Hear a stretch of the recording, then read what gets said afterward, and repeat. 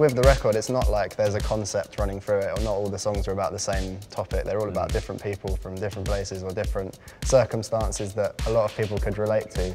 That's it, when you work with different singers on every track, you couldn't really name the album one thing that would tie them all in together, because everyone wants to say different stuff. Yeah, you know, I think if we did that thing and we wrote all the songs just us and then sent the songs out and said sing it, maybe we could do it, but because we sit down with all the singers and say like, well, what do you want to talk about? Like, what's been going on? And then we write a song. There's so many different topics covered on the record that we just thought we might as well just choose something that's not related to the songs really, and it's just visually just awesome. Visually good. And it ties in nicely with the whole wildlife thing that we've got going on with the festival, and so yeah, it just seemed appropriate.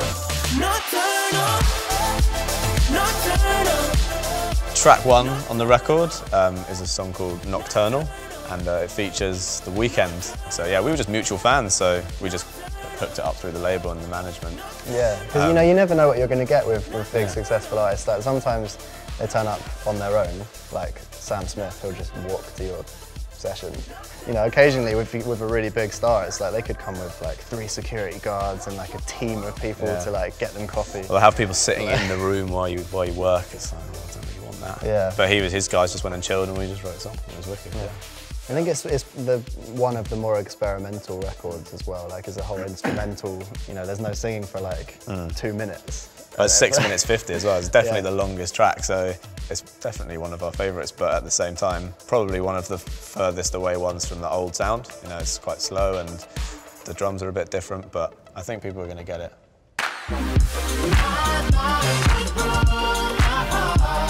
Track 2 is a song called Omen, which features the familiar voice of Sam Smith. I think, for me, more than anything, it was just like a proud thing to make. It kind of proved to me that, you know, Latch wasn't just like a one-time thing. All we wanted to do was try and make something that we thought was better and like musically interesting and different. You know, we didn't want to try and make Latch 2. We just wanted to make music with Sam again. And I think by doing Omen, like, I think we've all realised that we're going to work together like for a long time. Sam had been on tour for a year, we'd been on tour for 2 years, so we'd not even really hung out.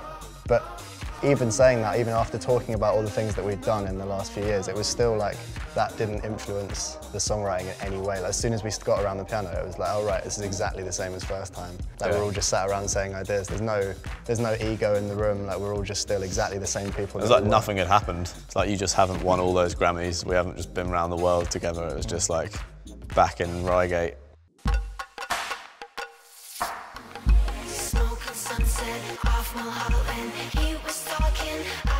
Track 6 is called Magnets, and it features the wonderful Lord. Yeah, that was the last song we wrote for the record. In fact, the record was actually done, and we were like kind of in the last bits of mixing it and getting it ready for mastering. And then she hit us up, being like, "I'm coming to London. Do you want to do a session?" We were like, "Definitely, yes, but this is going to be tight." We were going back and forwards after we'd recorded it, and after it was fully finished, sent it to her, and she was just like, needs more drums, needs this, needs that. Really, really involved in the music.